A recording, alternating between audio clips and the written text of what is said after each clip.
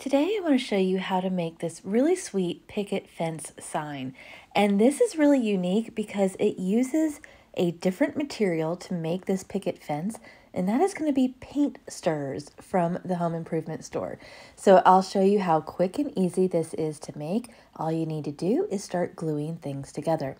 So these are the supplies that you are going to need. You are going to need 3 wooden paint stirrers.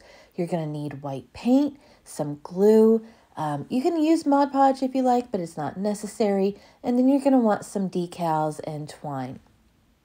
All right, so let's get started. First things first, you want to paint the paint stirrers with white paint.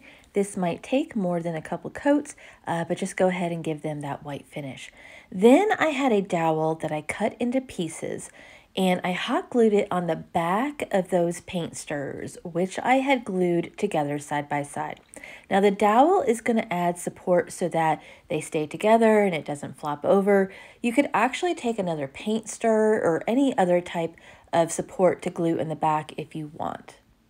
Now it's time to choose the decals that you want to put on your sign. I will put a link to these that I got on Amazon. You could also go to the Dollar Tree. They've had rub-on decals before, but just be sure that they are rub-on decals. And you want to cut out the ones that you're going to use. Now keep in mind you can layer decals over each other like I did. So you could have a tree branch that you put on first, and then you would put like a bird on top of that. So when getting the decals ready that you want to use, just keep that in mind.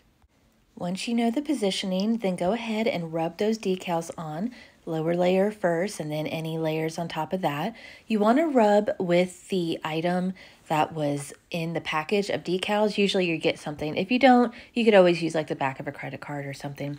But just rub firmly, but not too hard. And then there will be a protective cover. You want to gently lift that cover up to see if the decal has stuck. If it hasn't, if it starts pulling up, then just put it down and just start gently rubbing again until it does stick. Now for the bottom, I wanted to add a cute little mini picket fence on top of my larger picket fence sign. This is something that is sold for fairy gardens. I think it just looks really cute to put on the bottom of the sign. You certainly don't have to if you don't want to. Again, I'll put list of supplies in the description below. Now after you put that little tiny mini fence on, just for some visual interest, I wrapped some twine around the top. Just wrap it around a few times and knot it in the back. And you're done. So now you can just either prop it against a wall for display, or you could put a hook on the back if you wanted to hang it up.